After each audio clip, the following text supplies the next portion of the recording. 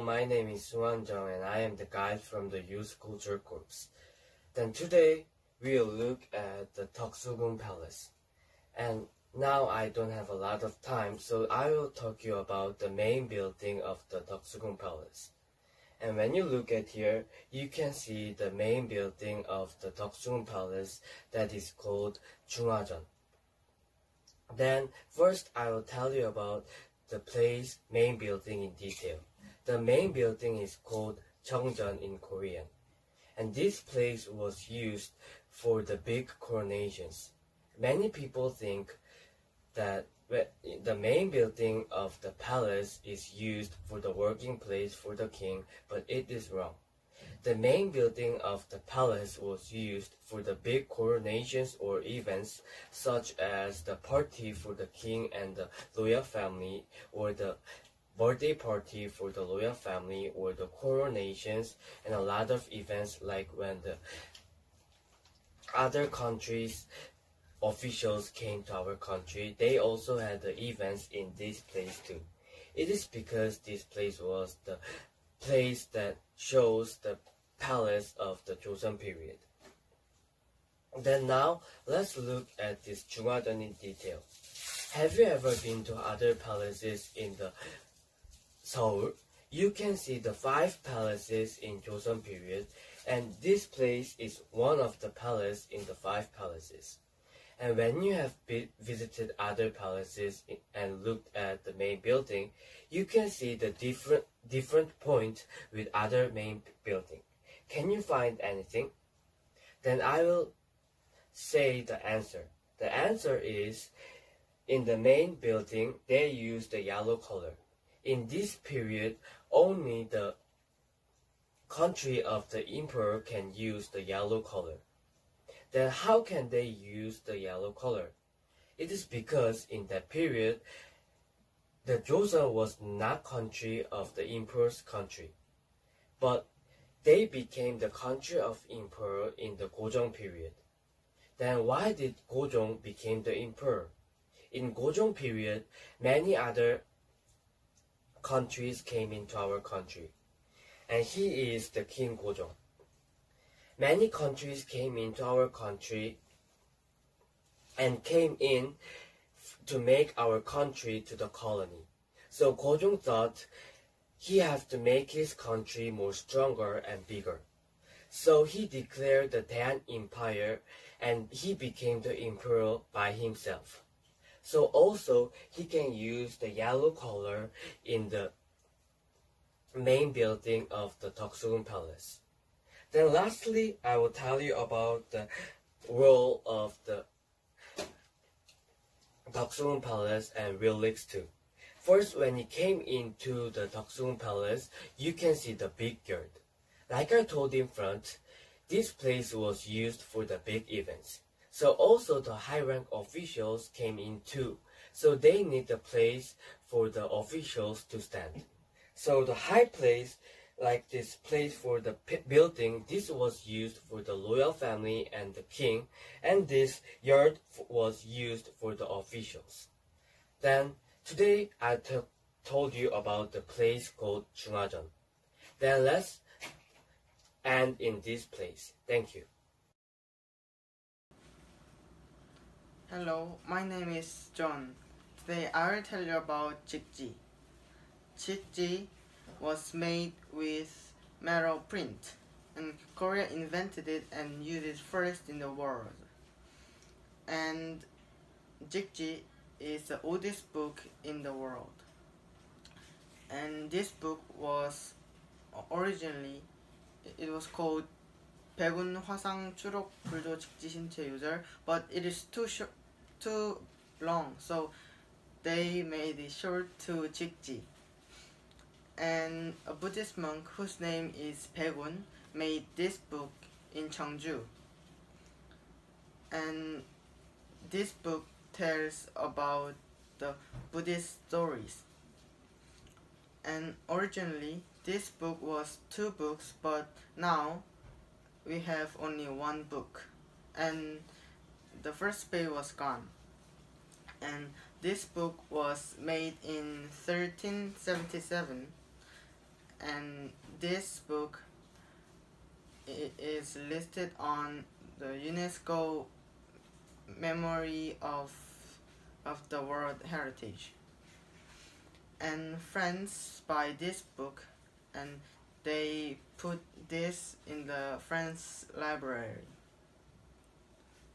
Thank you for listening. From now on, let's talk about the 노원당 of the Unyeonggung Palace. Before going inside the 노원당, let's look at the two important things. First is 노두돌. It is the very big stone in front of this 노원당. This was for the noblemen. Then let's talk about this. This role was to help the nobleman to rise on or off the horse. It is because the horse was very high, so it needed the help. It was also the sign that everyone had to get off the horse or the palanquin to go into this place. So you can see this place is very important place, such as the royal palace. If you go to the Gwanghwamun Gate, which is the most important palace, Gyeongbokgung's main gate, you can also see Hachi statue, which has a role of this 노두돌. Then let's talk about the second important thing. It is the lofty gate. You can see the gate of this 노원당 is very big and high. It is called lofty gate. There are two reasons why this gate of 노원당 is built high. First, it was to show the authority of this building. Second, it was to help people who are on the palanquin or horse to get into the house. The horse and the palanquin was much higher than the men walking in, so they needed this high and big gate. Then let's go inside and talk about more about this 노원당 place. Here you can see the signboard. It means 노원, which is to live happily and comfortably during the old age. And also the signboard was by the master calligrapher, which is named Kim Jung-hee. He was very famous calligrapher during the Joseon dynasty. The Hungseondaeonggun really liked him, so he made the signboard with the letter of the master calligrapher Kim Jung-hee. Then let's talk about more. This place is 사랑채, which is the men's place. It was used by the Hungseondaeonggun. It was the living place and also the sleeping place, but it had the more important role.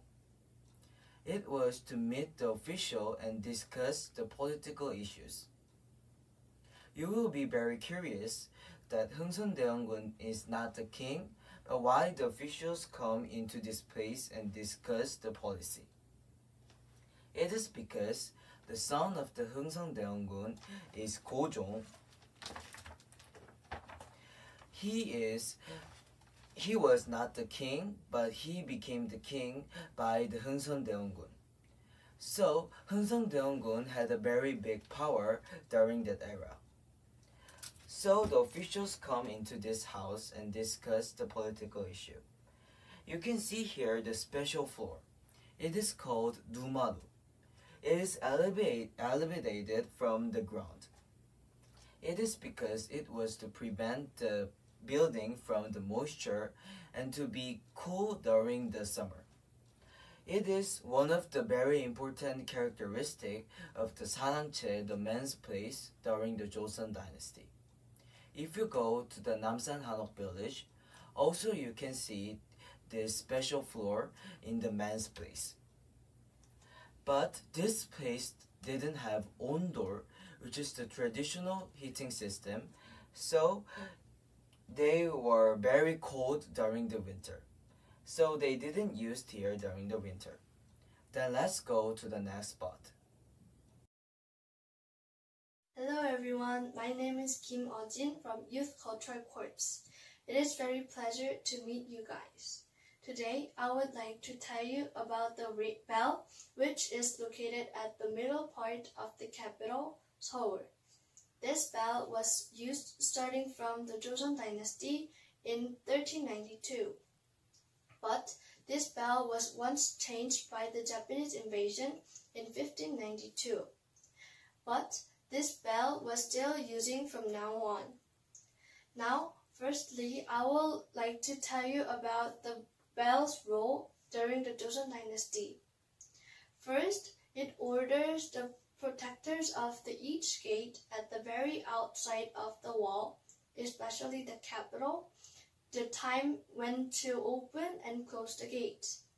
Secondly, it also means to say the new year of the first day of the new year to the people.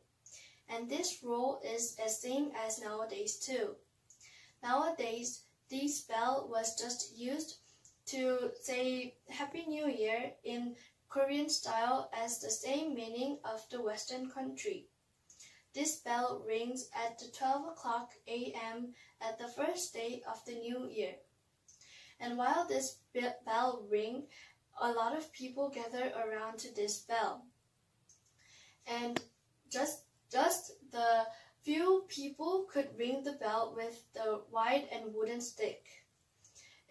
The people who can ring the bell is especially the celebrities or high-ranking people, such as the presidents.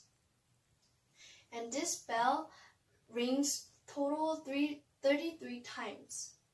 And the bell ringing 33 times is coming from the Buddhist thoughts. And this 33 times means to separate the world as the 33 places, and it to give the Buddhist power, which is a good power, to each of the people who are according to the 33 places. And I will going to talk about the bell's change during the Japanese invasion in 1592. This bell was first fired off in 1592 during the Japanese invasion. So it means nowadays bell isn't the original bell. The original bell was fired off. And nowadays bell, it was firstly located at the western part of the gate, but it started to move to the nowadays, which is the middle part of the capital. So we are still using this second made bell as until nowadays too. Thank you for listening.